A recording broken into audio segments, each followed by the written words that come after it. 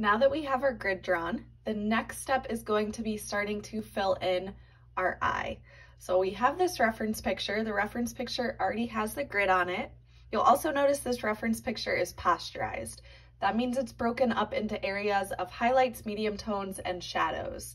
So it's very important to outline around each of these sections. Think of it kind of like a paint by number. So you have these larger shapes to then fill in with paint once we have our eye drawn. So I'm looking at this reference picture the entire time. And now I have my grid drawing, which lines up with my reference picture so that my reference picture and grid are both 5 inches by 7 inches. So to get started with this, I'm going to be working box by box. So super important to make sure that you're always working in the same box that you're looking at on your reference picture. If it helps to cut out a little square in a piece of paper that's 1 inch by 1 inch, you can hold that up on your reference picture and hold it up on your drawing so you're just focused on that one square at a time.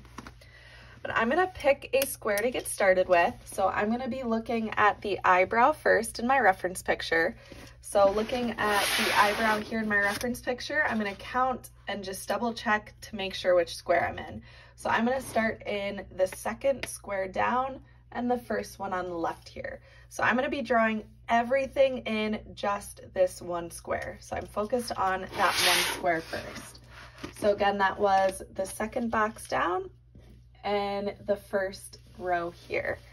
So there was just a simple little shape in that box, which makes it super easy to follow, just the start of the eyebrow. And from here, I'm just going to move on to the next box that is next to it. So I'm going to continue and look at how there's this little white corner here.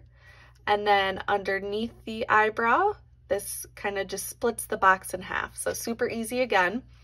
And then in this box, and let me show you the reference picture. So again, I'm focused on this box right here. In this box, there's this little area of black. So I need to make sure I'm including all details. So I do need to include this little outline of black. So I'm going to stick back to my drawing and make sure that I have that outlined. Now, some of you might find it easier as you go, especially when you get to your final portrait, to kind of label what color some of these sections are. So I could add a B so that I know that that's black, a G here so I know that that's gray as I'm starting to add my paint. Again, it's similar to that color by number. However, for a more simple drawing like this, with just being focused on the eye, you don't really have to worry about labeling, but if that's your thing, if that helps, go for it.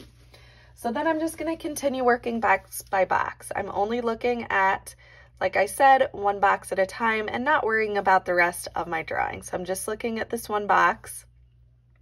This black outline continues and I'm drawing all of those little edges of how that kind of waves down a little bit. And then moving down, there's a little bit of the gray eye underneath here in this box as well. So I'm going to add that. It actually extends into this one here that we missed before. And then there's a little bit of the black that comes up and around. So I'm just taking my time continuing to work through this box by box, getting everything filled in. So now I'm just moving over. Again, every once in a while, just double check that you're in the correct box. So I'm working in the 1, 2, 3, 4th box over and the second one down. So I'm going to make sure that I'm in my correct box here. So 1, 2, 3, 4th one over, second one down. So I'm going to go ahead and stop here. The rest of the video is going to be a time lapse. So definitely watch that so you can see the rest of this eye being drawn.